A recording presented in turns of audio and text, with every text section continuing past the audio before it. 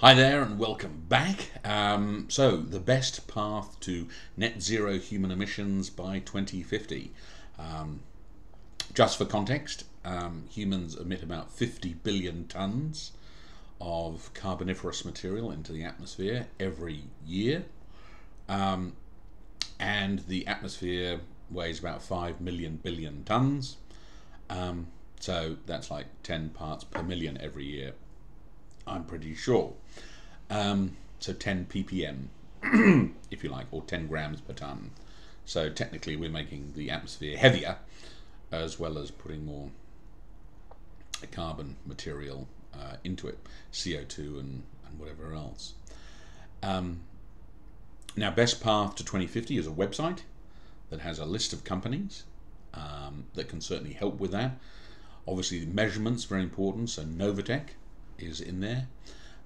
Australian company, Australian listed company, NVQ, with their technology direct from meter to blockchain. And also there's Undo Carbon that does enhanced rock weathering by using basalt fines as green fertilizer. And that's got a huge future potential in terms of being a clean, green, successful offset, practical market solution offset to CO2 emissions.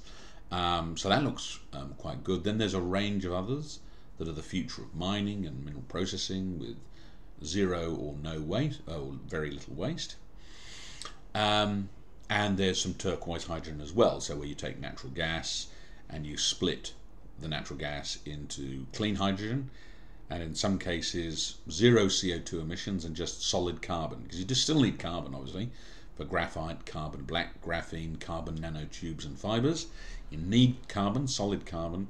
You just don't want to be emitting it as CO2 gas into the atmosphere, or particulate matter for that matter. So bestpath2050.com is well worth having a look at.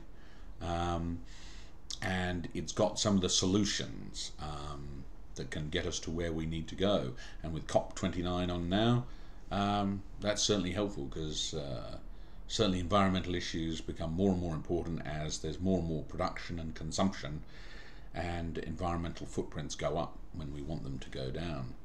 Anyway, let me know what you think. Andrew at keops.au. That's Andrew at keops.au. Thanks.